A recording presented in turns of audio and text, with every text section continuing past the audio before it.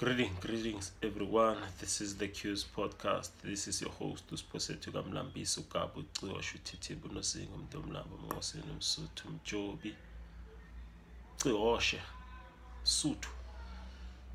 Back again with another video. Mzukulwana asemanhlotshane omthembu oqhwesha ojali maqatha lukhuni. Yeah. So I'm going to speak about legend, an activist, political activist, James Sofasonke Mpanza. It's a man who founded Orlando Pirates, founded the Sofasonke Party, a man who's the father of Soweto, the man who founded Soweto. So we'll get into that later on the video. So let's give a bit of background about where he comes from. James Sofasonke Mpanza comes from KwaZulu-Natal, where he grew up along with 4 other siblings. And sadly, the eldest sibling passed away before reaching manhood, so they lost their elder brother. So Sofasonke James went to school, went to primary, and also went to a teaching school where he got a teaching certificate. After acquiring that certificate, James went on to work now as a clerk, and also he doubled up as also an interpreter, worked as a clerk and an interpreter at the age of 18. So sadly, he was falsely arrested. James was falsely arrested for fraud. So, but he did appeal. So when he appealed, then he was actually sentenced for life in prison. So he eventually, now after the appeal, he was reprieved. So after being reprieved, then he only served 13 years. So for James, going to prison was a blessing in disguise, in a sense that it is him going to prison where he eventually became Christian. Him becoming a Christian, that's where he wrote ideas. That's where he started planning on how now he's going to help the people through their sufferings, how he's going to unite now people. Remember, black people were suffering at the time. It was a time of colonization. So James had to fight for these people, and he was deemed a controversial person, a rebellion person. He used to rebel a lot. Even in prison, he used to fight with the warders, the prison warders. So he was always moved from one prison to another, up until now he became converted to Christianity in a prison at Boksburg. So after coming out of prison, he then went to now Pretoria, where he was a teacher there in Pretoria. Went to Pretoria and taught. After teaching, then he went to Orlando in Johannesburg. So in Orlando, that's when now he started and formed now Orlando Boys Club. So Orlando Boys Club which was formed in 1937, later changed now to Orlando Pirates FC, which we all know, which is a team that plays its football in the Pretoria Soccer League, which is owned by the Khoza family, by Ivan Khoza.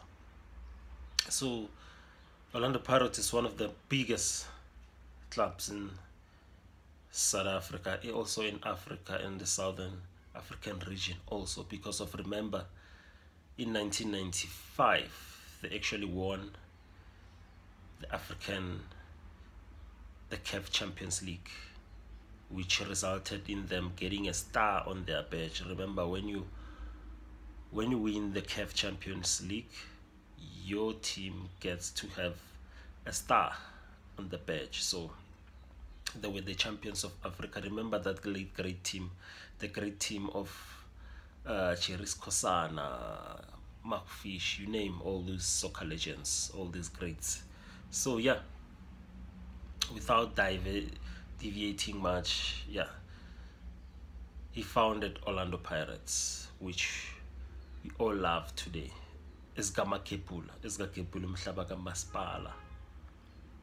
Yeah, so he also, as controversial as he was, in 1958 he went to the city of Johannesburg. Then remember, at the time, actually what happened is, in 1910 Union of South Africa was formed, where black people were excluded, the Afrikaners and the English. They came together and formed the Union of South Africa, which is South Africa now. So it had 4 dominions at the time. It had the Cape Colony, the Natal, the Orange Free State, and the Transvaal, which practically was 4 provinces. The Afrikaners governed the Transvaal and the Orange Free State, while the British were in charge of the Natal and the Cape of Good Hope.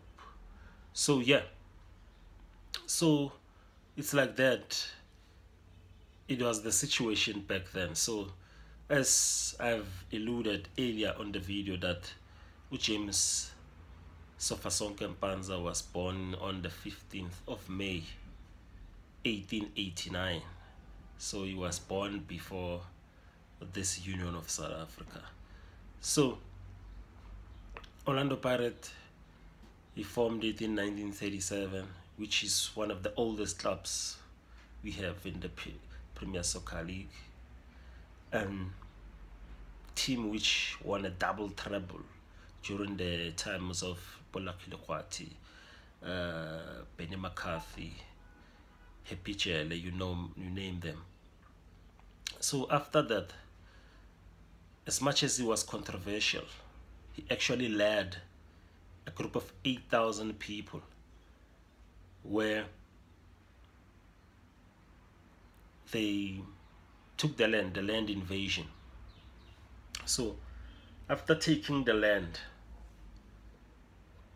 a group of 8,000 people, then they settled there, they squatted there.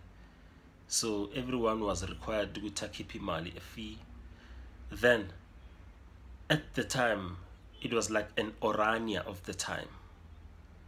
James was so ahead of his time. Self-actualization. He believed in self-actualization, where people should do things for themselves. So we were keeping money so that they could have their police force, they could have their health care, because of, remember, we were squatting up, and also to buy the land.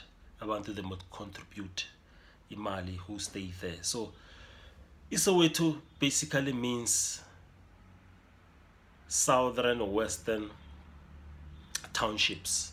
Soweto, Soweto. That's what it stands for. Southern Western Townships. So people from Orlando had to move now to this new place, which now James Sofasonke Mpanza was an unofficial mayor of the place, and actually created a lot of things back in the time. Even his house That's where meetings were being held. That's why the house is also now commemorated as James Sofasonke Mpanza House.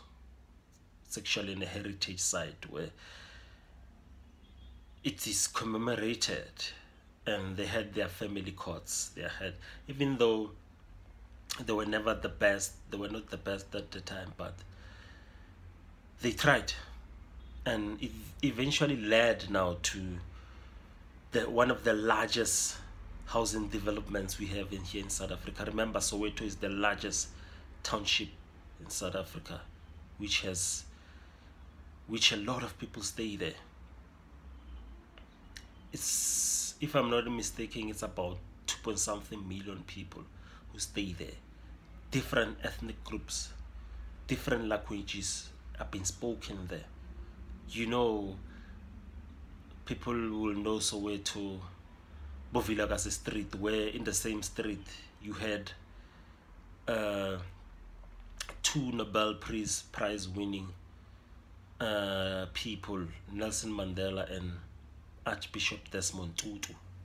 May their souls continue resting in peace, staying in the same street. So the famous Vilakazi Street, which is a tourist attraction which a lot of people abroad, they come to Soweto. Soweto, which has a Soweto Derby, where Orlando Pirates, which was formed by James Sofasonke Mpanza and Kaizer Chiefs, they have a derby which is called the Soweto Derby. Also, Moroka Swallows, also from Soweto, it's also deemed as the original Soweto Derby. So yeah, that is the importance of James Sofasonke Mpanza. He was given the nickname Sofasonke Mpanza because he usually liked to say that we all gonna die. We all will die. So Sofasonke. So let's stick together, even though kunzima. And sadly eventually lost a child due to healthcare issues during the time. But I applaud James Sofasonke Mpanza, who eventually passed away 1970 on the 23rd of September, on the African New Year. Remember, on the 23rd of September is the African New Year. Nzalo yelanga. So yeah, that is pretty much the history of James Sofasonke Mpanza, a man who was also buried in Soweto. And we must remember these people. We must know our history. We are of a people. Marcus Garvey once said that a people who don't know their past or know their origin, they're like a tree without any roots. Peace. May you all watching this video find peace and joy. If you've liked this video, please like, share, comment, and subscribe to the channel. This is the Q's podcast, and I'm your host,